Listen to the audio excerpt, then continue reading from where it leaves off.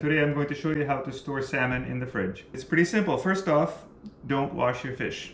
If you cut your fish clean, keep your hands clean, keep the slime off the meat, there is no need to wash it. You wouldn't wash a steak. Why would you wash a piece of fish? When you have it like this, you take a couple of pieces of paper towel and you individually wrap the pieces nice and tight, and then you put them in your container. That's really all there is to it.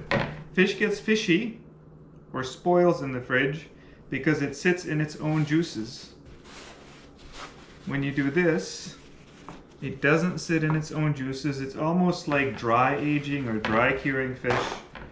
It stays beautiful for a week in the fridge with zero fishy smell to it. That is all there is to it, and it works like a charm. Thanks for watching.